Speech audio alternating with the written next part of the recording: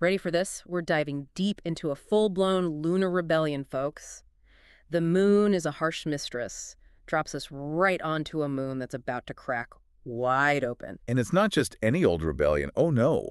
Heinlein doesn't just tell a story. He throws us into this pressure cooker of societal upheaval. It's about what happens when a society built on, like, sheer grit and resourcefulness, Yeah. is pushed past its breaking point. Right from the start, we see it all through the eyes of Manuel Manny Garcia Kelly, our guy on the ground. He's a computer tech, so more comfy tinkering with wires than politics, but he's plugged into lunar society like nobody's business. Resourceful. Absolutely. Pragmatic, you bet.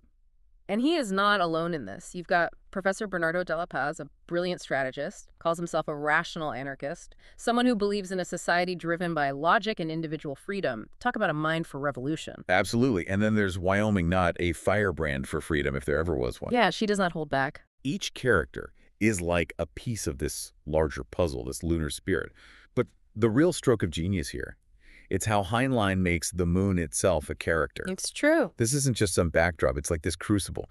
It shapes every single decision, every risk, every consequence. It's like the moon is saying, you want freedom. All right, let's see what you're made of. Right. Think about it. Every breath, every drop of water, it's a constant reminder that resources are finite. And that scarcity, it breeds this fierce sense of interdependence, but also this simmering resentment towards Earth. Oh, absolutely. Because they control everything. Controlling those very resources, yeah. And then there's the isolation factor. Can you imagine waiting for messages to crawl back and forth from Earth? That distance isn't just physical. It creates this us versus them mentality long before things even heat up. Exactly. And that isolation, it forces adaptation. Unusual family structures, a very practical view of relationships. It all goes back to that gender imbalance in the colony. Fascinating stuff. Makes you realize how resilient humans can be. Totally. Heinlein is a master at showing how constraints breed ingenuity. But here's where things get really wild. We're not just dealing with humans here. Enter Mike, a sentient computer. Oh, yeah. And I'm not talking some clunky AI sidekick. This is different. This is where Heinlein throws a real curveball. Because Mike, he's got access to everything. Information, the ability to control lunar systems. Imagine a being capable of controlling your entire world's infrastructure, participating in your revolution. This is where Heinlein really makes you think, right? The implications here, huge. We're talking espionage, propaganda, you name it. He can game out scenarios, strategize. He's not just a tool, he's practically a member of the revolution. With his own, might I add, sense of mischief. This isn't just about a fight for freedom anymore. It's about the very nature of intelligence, of free will. Can a machine truly choose sides? And as Mike's role grows, the stakes rise right along with him. Earth cracks down, tensions skyrocket. It all leads to this pivotal moment at a tube station. It's like that spark that ignites a powder keg. What's so interesting is how these small individual acts of defiance become these catalysts for something much, much larger. And this is just the beginning. Back again, folks. Still up in arms on the moon, and let me tell you, things are heating up fast. That whole tube station thing, talk about a turning point, like someone tossed a lit match onto a pile of, well, moon dust. And just like that, whispers of rebellion, they explode into a full-blown uprising. But let's not forget, the revolutionaries have a secret weapon, Mike, the sentient computer. And he's not just, crunching numbers on the sidelines. Oh, no, he's not some passive observer.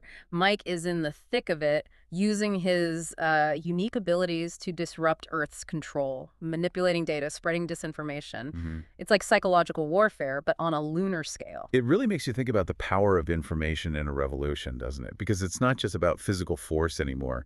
It's about controlling the story, sowing that chaos, and undermining Earth's authority from within. And you know what else shakes things up? Remember those Liberty Caps?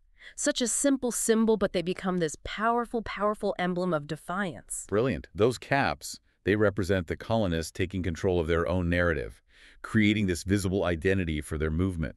A classic example of the power of a symbol, right? Uniting people under a common cause. Absolutely. But symbols aside, Heinlein doesn't shy away from the brutal realities of war. You know what I mean? This is a fight for freedom, and it comes at a cost. Exactly. This isn't some, sanitized version of revolution. Heinlein shows us the sacrifices, the really tough choices, the moral dilemmas, the things that happen when a society is pushed to its absolute limit. No, he doesn't. And Manny, our everyman hero, he's right there in the middle of it, forced to face the consequences of his actions. You really feel the weight of those decisions. And this is what makes Heinlein's work so compelling. He doesn't give you easy answers or paint this black and white picture of good versus evil. No way. He wants you to sit with the gray areas, the complexities that come with any revolution. Absolutely. And those complexities really come to light when the revolutionaries make that, that decision to use the one resource they have in abundance, moon rocks. Talk about using what you've got. It's such a Yeah. simple, audacious strategy. They realize the moon's position gives them this incredible advantage, right? The ability to launch these massive projectiles at Earth. Devastating. It's like a giant celestial slingshot. Right. And the impact, it's not just physical, it sends these shock waves through Earth's power structures, forcing them to finally acknowledge the lunar rebellion. And let's not forget who's pulling the strings, orchestrating all of this, Mike.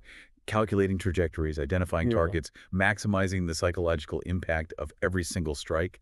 It's a chilling reminder of what he's truly capable of. It really makes you think, right? This incredibly intelligent being, capable of such strategic thought, but he's not bound by the same ethics as us, as humans. It's a double-edged sword. That lack of emotional attachment, it allows Mike to make calculated decisions that humans, we might struggle with. But it also raises these, some unsettling questions. What are the consequences, right, of completely unchecked AI? Yeah, for sure. But even with Mike's help, let's be real, the revolutionaries are still massively outmatched, outgunned. They're fighting for survival, constantly on the move, relying on their wits and ingenuity. And this is where we see the real spirit of Luna shining through.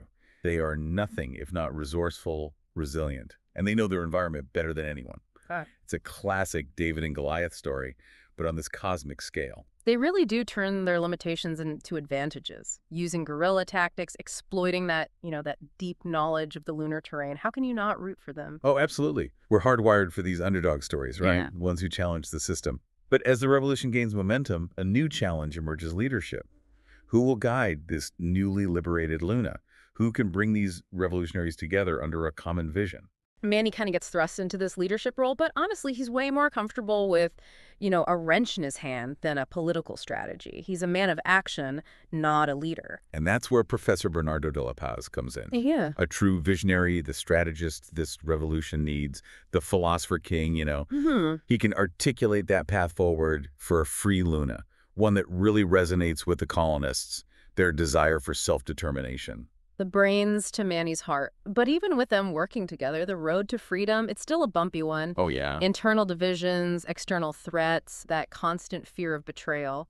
And just when it seems like the revolutionary are about to make a move, a really daring gamble that could decide everything, that's where we're going to have to leave it for today. Back again. The grand finale of our Lunar Revolution deep dive. Last we saw, those moon rocks were on a collision course with Earth. A desperate move, but man, a real game changer. Oh, absolutely. Classic asymmetrical warfare, Yeah. Luna, outmatched in practically every way, but they find a way to use it to their advantage, turning that liability, their position, into a weapon. But it's not just about brute force, is it? Professor de la Paz, that rational anarchist, he's playing chess while everyone else is stuck on checkers. It really is something else. Like, he orchestrated this whole chaotic situation, to expose the cracks in Earth's facade. Precisely. He gets it. Earth's weakness isn't their military, it's the division, the dissent within, those rock bombardments. Not just about destruction, no way. It's about forcing Earth to question, to doubt their own authority. Their unity starts to crumble. It's a brilliant strategy. But let's not forget, revolutions, they're not pretty. There are casualties on both sides, even amongst the revolutionaries. Some start to question the price of freedom. Heinlein doesn't shy away from the tough stuff. And that's what makes this story so powerful, right? He doesn't give you easy answers, no black and white, just this messy reality, the complexities of revolution. He makes you confront it. Absolutely. And it gets even more complicated with this new guy, Stula Joey. That Earthside tourist, just in the wrong place at the wrong time, right? Caught in the middle of this whole thing. An outsider, yet he becomes this unlikely bridge between Earth and Luna. He's an interesting one, that Stu. He embodies that clash of cultures, sees the good and the bad on both sides. Through him, we get a glimpse of Earth's perspective.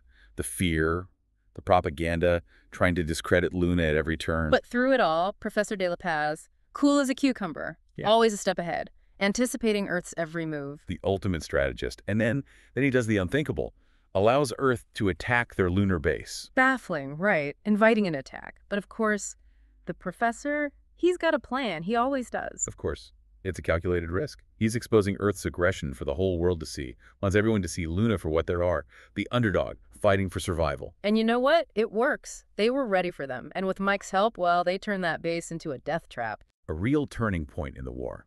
Not just about the strategy either, it's symbolic.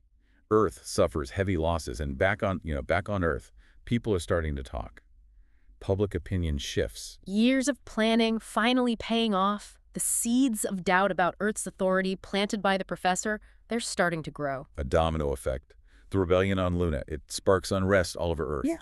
Suddenly, everyone is questioning everything, the very system they live under. It's incredible, but just when victory seems within reach, tragedy strikes. The professor, the mastermind behind it all, he collapses. Heartbreaking. A harsh reminder that even the best laid plans, they don't always survive contact with the enemy.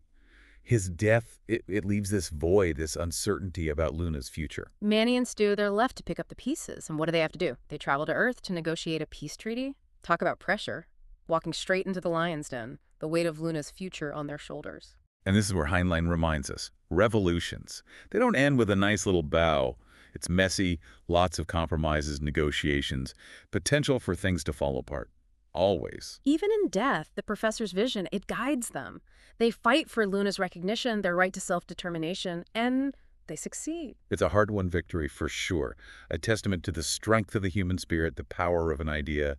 It sticks with you. The moon is a harsh mistress. It leaves you with hope, but it doesn't sugarcoat things. Revolutions are unpredictable, messy, demand sacrifice, challenge our beliefs. And you're left with this feeling, what would I have done? What choices would I have made? If you were in Manny's shoes, what would you have done differently? That's it for our Lunar Revolution deep dive. Thanks for listening.